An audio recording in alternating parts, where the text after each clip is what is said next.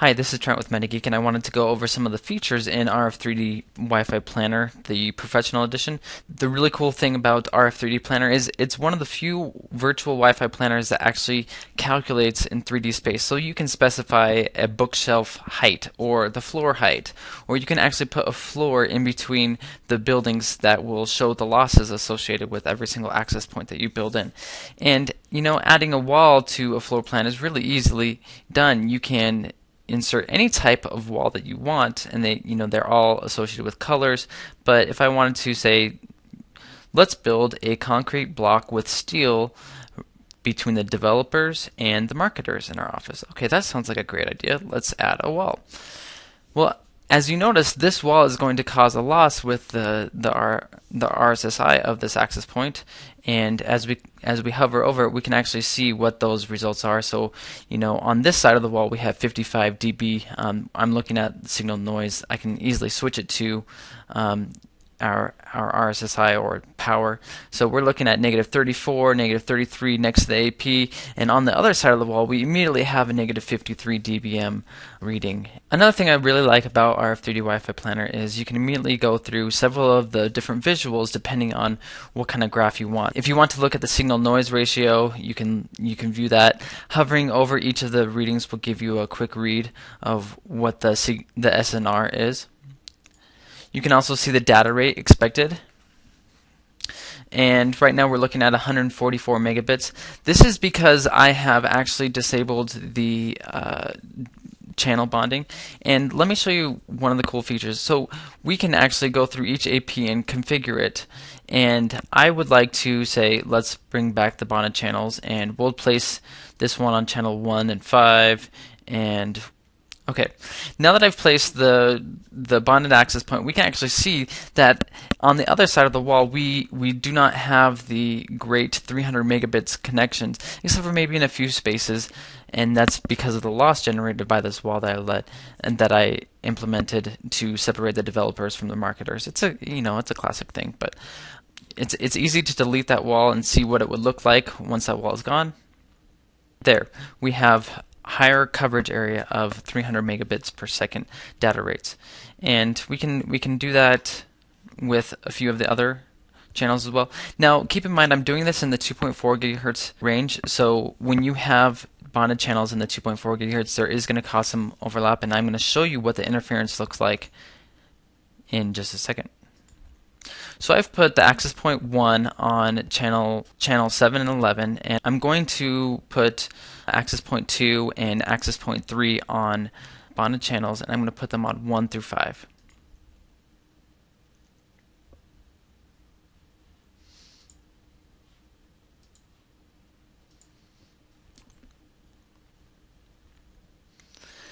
And things look really good here. We have great coverage, in most of the office, and I haven't really built the office next to us. It's this small corner office, so I don't really mind about that. I just want to make sure that everything in my office is covered in blue with nice 300 megabit speeds. But keep in mind, in the 2.4 gigahertz, this is what everyone's talking about. You have congestion issues, and you don't have the room for 2 Wi-Fi bonded channels. So there is going to be channel overlap causing interference. And RF3D will attempt to show you where the interference is going to occur. And if you look, we have interference occurring at -62 dBm, even as high as -59 dBm, because we have an access point down here and an access point here.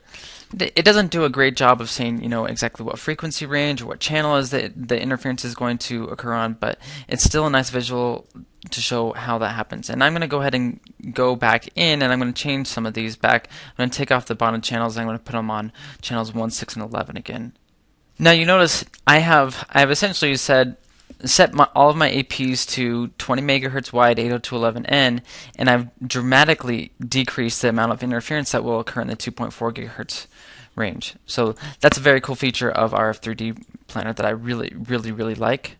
We can also look at the logarithmic power reliability. All of these are very cool features that are in the Wi-Fi Planner. We can also get into multiple levels and describe the type of office. Is this free space? Is it factory warehouse? Is it an office? So I'm going to set it to office, see if this changes the type of propagation levels that we would expect from a Wi-Fi deployment. You also have reporting options, and we'll go ahead and click yes, save this project. And with the report, you can select all of the charts that we were looking at earlier, and we can go to output, and we can define whether we want a PDF file or an RTF file, and you just click Start Report. It'll export it in a very readable format, and I think it looks great. RF3D Planner is $9.99 at metageek.net. It functions as a nice addition to your already existing site survey.